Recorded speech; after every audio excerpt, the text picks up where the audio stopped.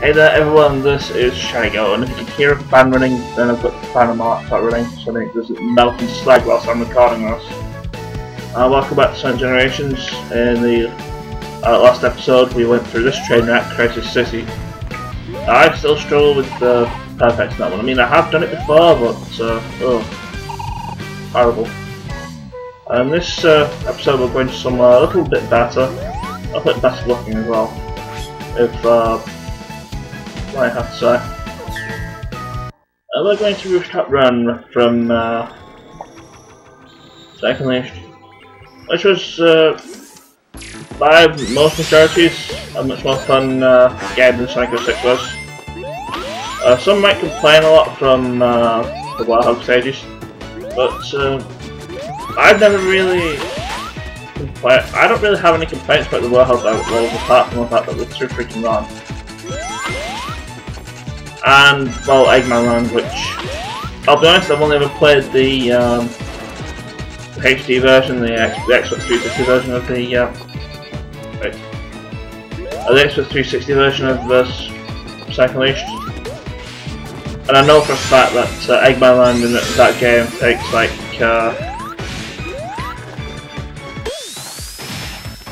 so freaking long when it's not funny. And that literally it takes like the best part of an hour just to even get through that. And then after that you've got to do the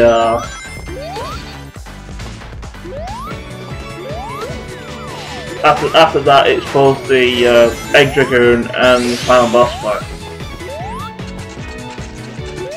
I can guess what can I? Not without the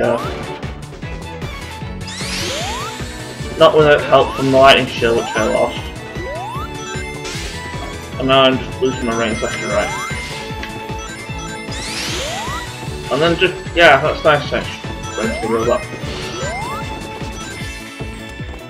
It was me thinking that this would be as bad as train wreck as Crisis City, and it's starting to be that way. Upper route is a red star rank. Oh yeah, I don't really need to worry about that. Oops.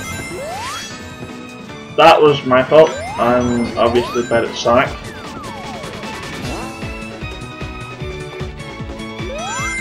Especially since all I do all day is to run to Bannex. That's what I want to do. Now here's the main gimmick of this whole barrels. You don't want to run into them because they hurt. And I want to run the other way.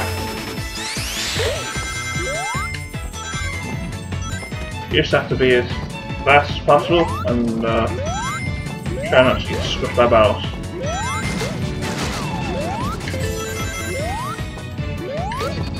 Fortunately, these barrels will also push respective things that have to be in the way. I believe, yeah, well, I believe. Not sure whether that was actually worth it or not, but try and find out anyway.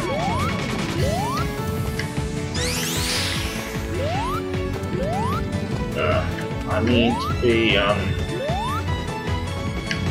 think I can be on this platform here. There we go. And we can actually push that and kill these, and then we'll just run behind them, just make sure all the rest of them die. Probably shouldn't have jumped there because that was silly. On the plus side, I've got my electric shit back, so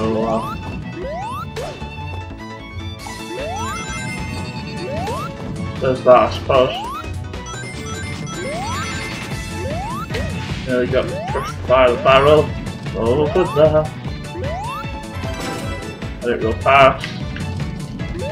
Sprint. Alright, lightning shield.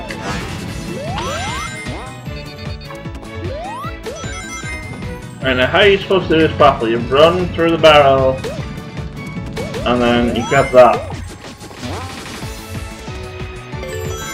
Also, there's one of Eggman's battleships there, I believe that, isn't that a reference to Flying Battery? I don't know. It might be actually. It wasn't surprising.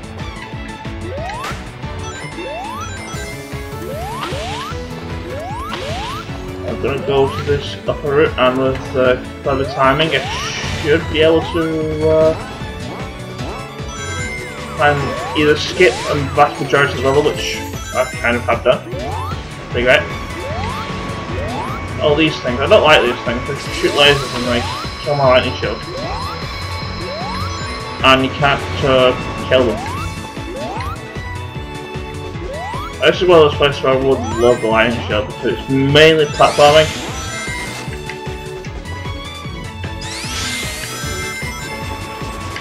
And having the second jump would be nice.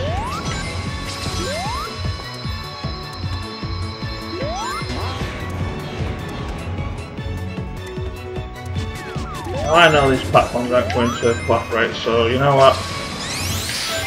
That's what you're supposed to do. The main goal here is to not get hit by mines. I will kill you, and then I will kill this thing here. Right, objective is to get into the middle thing there, but I've got to wait for the hands of time to actually come round.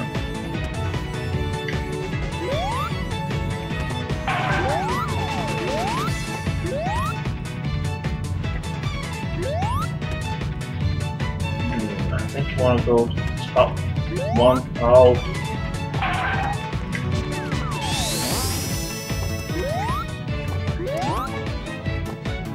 What's the starring there? I did not know that.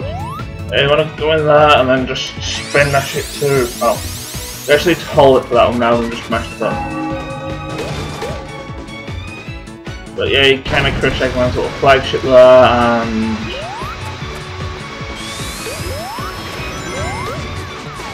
go in and just destroy it, and you can just like rush through the last bit.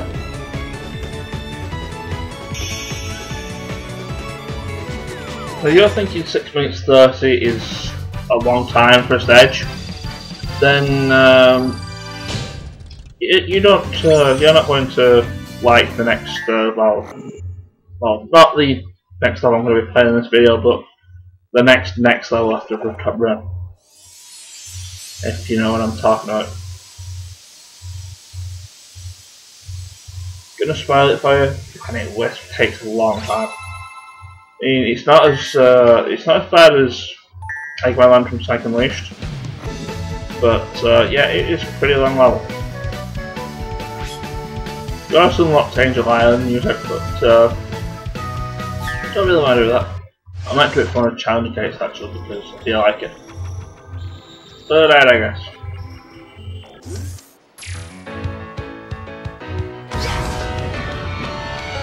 I do love I can actually get time for blast off right.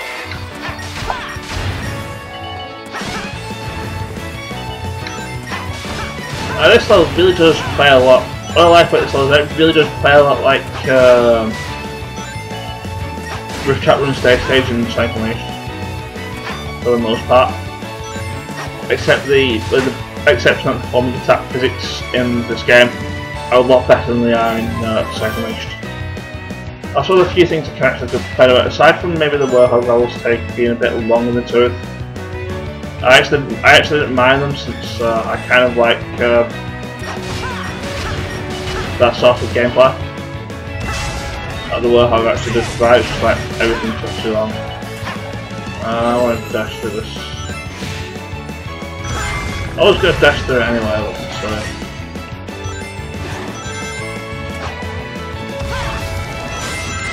I need to dash here and I'm going to use flash tech to not do that. That's me being completely stupid.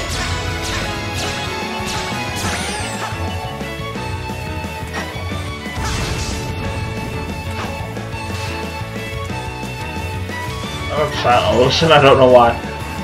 Actually I know why. I'm kind of like dying.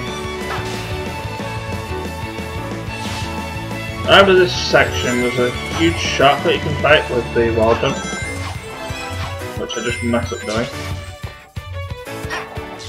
Basically you go for the red starring, which I did get, and you just go through the top route. It basically avoids having to do this rubbish.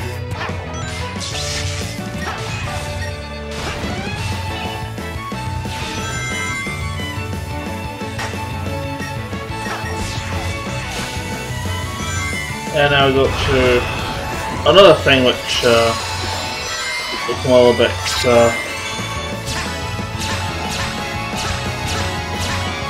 people are familiar with Sonic Unleashed.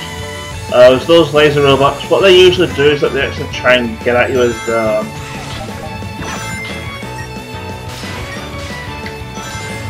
a laser as you're running. I don't think it was that bad. In fact, I don't really remember Unleashed that well, I'll be honest, because I've played it the longest time. I should probably try and grab a copy, like, from a pre-owned store or something. Let's see.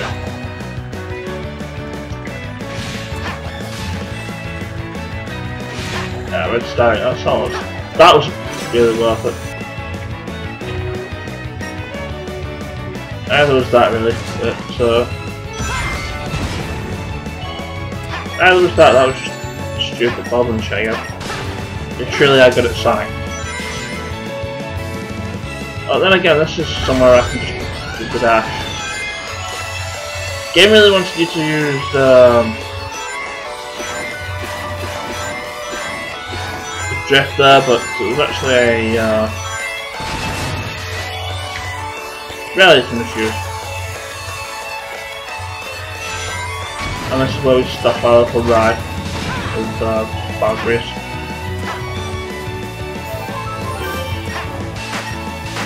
You could go over the. You could actually go for the head to the right there and kill some enemies. Oh, that is this bit now. What you're supposed to do is supposed to not get enemies into it. You've also got to be quick-witted though to get that to the red star. I believe that's the last one actually. I also can't remember if there's an achievement for killing the flying battery though. But it can be done if you dash it with enough enemies. Anyway, those laser sections, I don't think there were that many of them in Unleashed. You know, I'm not really, I have very little memory of the game, and I probably should go back and play it again, to be honest. Just to remind myself. But those sections with the robots with the lasers trying to shoot at you, and you have to use the flash step, they were actually a lot more common in Sonic Colors, and they were annoying. But that's just me and my sort of things for Sonic Colors. But I digress. While beating both Rooftop Burnouts, we save a character that wasn't actually in Sonic Unleashed. No, seriously.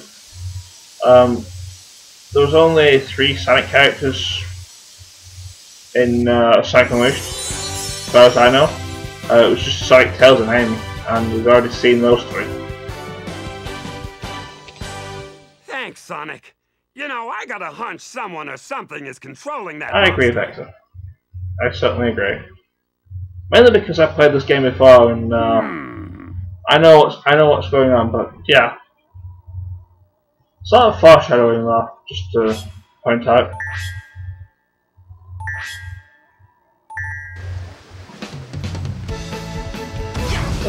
Yeah. I don't really have anything else to say, so next episode we're probably going to be taking on the longest song in the game. Ciao!